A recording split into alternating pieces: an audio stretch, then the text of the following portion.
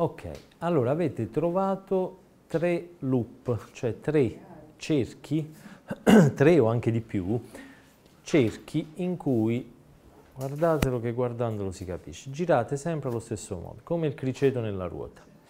Tra l'altro con la speranza che qualcosa cambi, però di solito la speranza non basta. Di solito noi vediamo che l'altro fa sempre le stesse cose. Ora, guardando quello che avete trovato, mi dite se voi avete fatto molte cose diverse o se tendenzialmente fate sempre la stessa cosa in questa relazione, in questo rapporto, non lo so. Faccio sempre la stessa cosa. Tu fai sempre la stessa cosa. Anche tu, ma anche tu lo sai. No, non l'avrei proprio, uomini e donne, tutti e due. Anche tu. C'è qualcuno che può dire no, io guarda, cambio continuamente, però va sempre allo stesso modo. Ok, quante cose hai provato? Quante cose hai provato a fare di diverse? In quel loop, cioè c'è un qualcosa che va sempre allo stesso modo. Tu dici, io ho provato un sacco, faccio sempre cose diverse. Quante cose hai provato? Arriva il bombolone e non resisti. Ok, quante cose hai provato per resistere ai bomboloni? Noi sorridiamo, ma in realtà un loop è un loop, può riguardare i bomboloni, il compagno, il figlio. Allora, per resistere ai bomboloni tu hai imparato a fare i dolci diversi, poi non li guardi, poi eviti di entrare in pasticceria che più o meno non li guardo, però aggiungiamo, poi basta, però ha aggiunto, ed è giusto dargliela per buona, ogni tanto mi dicono dai, non devo mangiarli. 4. No, cambio continuamente, faccio un sacco di cose, tutta sta parte creativa, 4. Ok? Questa non è lei, questi siamo noi. 20 anni e più di esperienza, ve lo assicuro, ve lo firmo. Ogni volta che una persona ha detto no, aspetta, io sto provando da anni a cambiare qualcosa, quindi ne ho fatte, ne ho dette e credimi, cioè, ma veramente ho provato di tutto. Tu lo fermi se si tratta di un altro di te e con serenità, proprio accarezzandoci, guarda, bravo, mi dici cortesemente cosa hai fatto e non supera mai le dita di una mano. Non devo dirtele io, però sapete come nascono le altre soluzioni?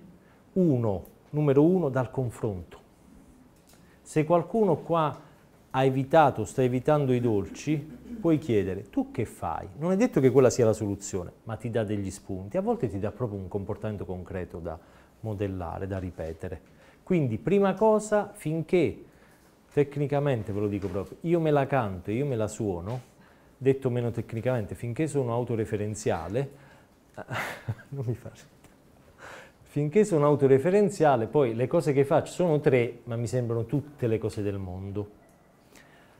Altra cosa importante è rendersi conto, scrivendo, di ciò che ho provato, perché mentre il mio ego dice no, però ho provato di tutto, ma allora è proprio no, vabbè, ma allora non valgo niente, vedi, io ho provato, fermo radiomente, dico, io ho provato, 2 punti, non entrare in pasticceria, imparare a fare i dolci vegani e dirmi di no. Ok? Poi li guardi e dici, vabbè, queste 3, via. Se ho provato e non funzionano, vanno via. Cos'altro posso provare? Non lo so. Vado su internet. Ma ancora non lo so. Chiamo un'amica. Ma l'amica non ha proprio il mio stesso problema. Cerco il gruppo Facebook Lontani dai bomboloni. Creo il gruppo stopbomboloni.it che faccio delle azioni che possono far emergere nuove idee. Oppure, e non scherzo, medito, mi metto in un altro stato di coscienza e inizio a vedere i bomboloni in modo diverso. Per esempio, una cosa che non hai provato e potresti provare, ma non ti dico di farlo, anzi non lo fare, è quella di quella che chiamano la mindfulness del cibo. Cioè, quando hai il bombolone di fronte, che c'è una parte di bombolone, si vuole proprio fiondare sul bombolone, la mano va da sola, tu non la vedi nemmeno, già ha preso il bombolone, tu ti fermi, respiri e ascolti le tue sensazioni corporee. Questa cosa fatta nella maggior parte dei casi, ma non riguarda te e con te non funzionerà, produce l'effetto di tornare consapevole. Molti dicono sì, torni consapevole ma poi ti mangi il bombolone.